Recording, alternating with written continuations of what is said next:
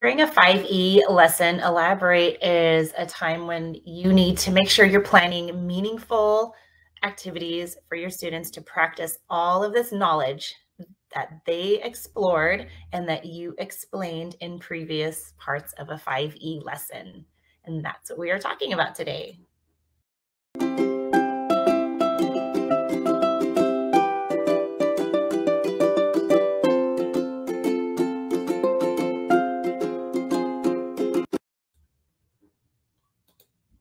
Well, I'm Fleur with Aloha Monday Teaching, and we have been exploring a 5E model.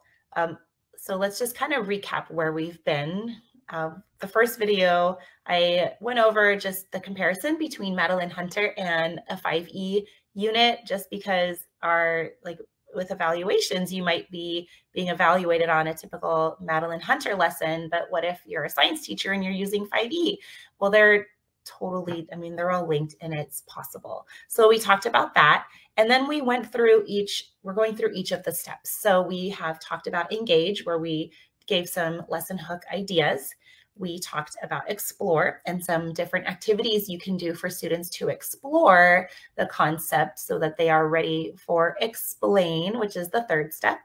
And that is where you are giving all of your information for students to learn, and just the 3 things that you must have. So if you need to watch any of those or want to read the blog posts or anything, all of the links are in the description. And now we're on step 4. We are on Elaborate. So you've already explained. So let's begin.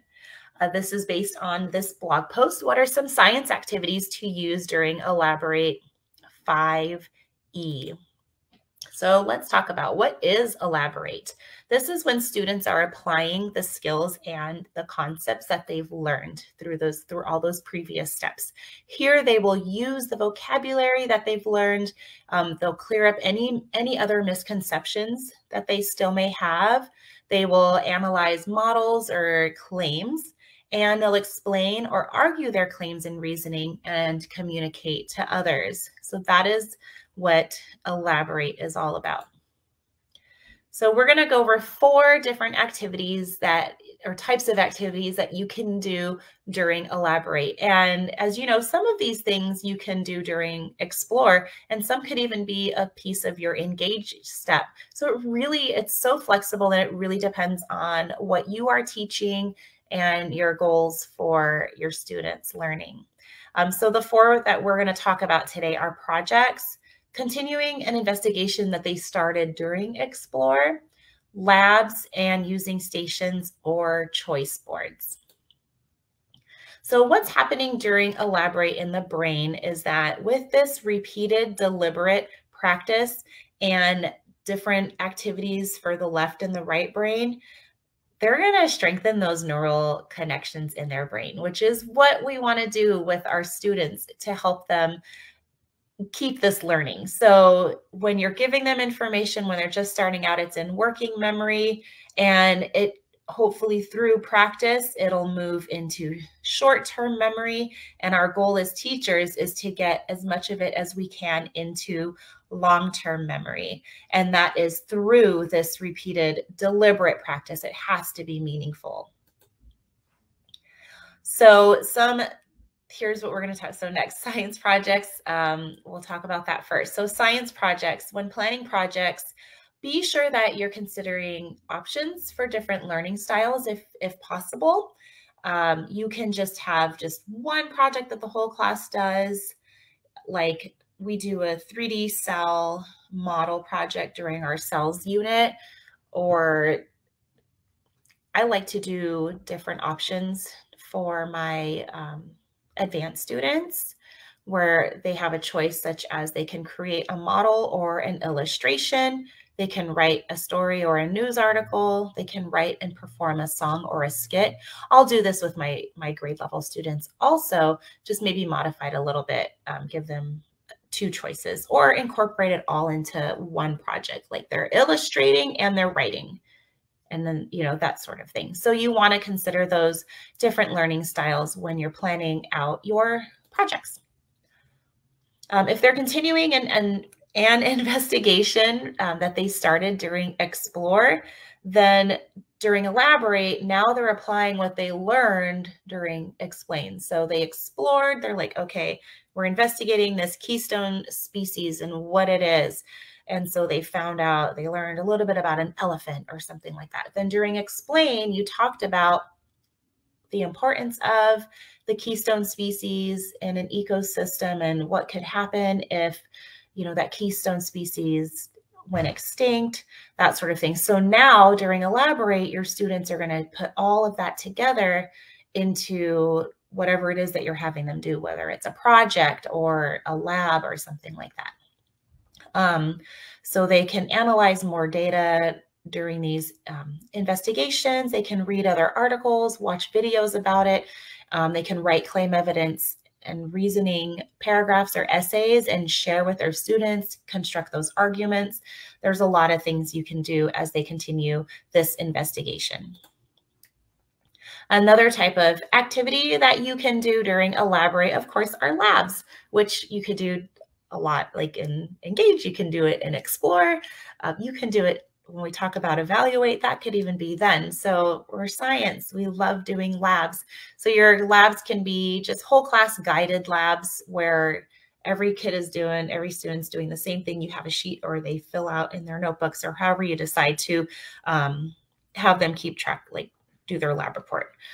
Or you can do student-led labs where you give them the parameters. They take what they've learned and then they create their own lab for their own understanding. So there's different ways that you can do labs. And you don't have to do just one lab during Elaborate. Elaborate can go over days at a time. And finally, the fourth thing we'll talk about is for Elaborate is using choice boards or stations. And this truly allows for that repeated deliberate practice because when you're using choice boards or stations, you have a variety of activities that is purposeful, meaningful, that's going to give them that practice that they need to make those neural connections in their brains. So you'll want to really choose activities for different learning styles. So let's go over a choice board. This is just an example of a choice board that I've used in my classroom. And on this particular choice board, you can see this was actually made for an online class. This is when we were all on Zoom that year. So I have a lot of computer types of things. Interactivities, we use BrainPop. You can also, I like to incorporate vocabulary in everything that I do, whether it's a choice board or a station. So you could have a vocabulary activity of some sort. I use thinking maps in my classroom, or you can just use regular graphic organizers. But for this particular one, we did a flow map of the life cycle of a star.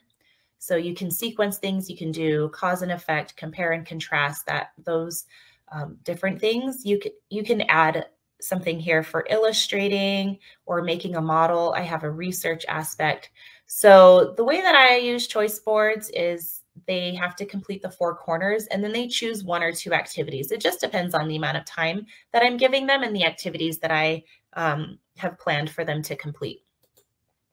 And you can also do that in a choice menu type of thing where things are worth a certain amount of points and they have to work towards like 100 points. Or, there's a great book that I like to use as a resource for choice menus. And stations, this is my personal favorite. And I like to have a lot of different stations, but I always have a vocabulary station. I always have a reading station, some kind of art or illustrating or model station so that they're making something. And I like to have a math and science station to integrate math. But there's so many different kinds of stations that you can offer your students. So it just depends on what you're teaching, what your goal is for them. And this allows students that deliberate practice because they're doing different activities and it's being repeated. So they're really learning and you're able to walk around and monitor and make sure your students are learning and clearing up those misconceptions that they might still be having. So that's what I love most about choice boards and stations is that it gives you the time to really see where your students are at. So we talked about 4 different activities that you can use during Elaborate. And like I mentioned earlier, it can be done in Explore, it could be in Engage. So it's so flexible. That's the great thing about 5E and all of your science activities and lessons. All the things you come up with can fit almost anywhere. So we talked about projects and paying attention to the different learning styles and see if you can offer something like an option for each learning style or incorporating different learning styles into one project. We talked about continuing an investigation that they started during Explore, where they apply what they learned in Explain, and they continue that investigation during the Elaborate step. We talked about labs during Elaborate. And we talked about using stations or choice boards for that repeated, deliberate practice and the fact that you can monitor and you can clear up any misconceptions as you are walking around the room and working with your students. So it is your turn. How will you allow students to apply what they have learned during Elaborate? What will you try? What's new? What other ideas do you have? I would love to hear. So be sure to post in the comments. And then check out these other videos about lesson planning or engaging your students in your science class.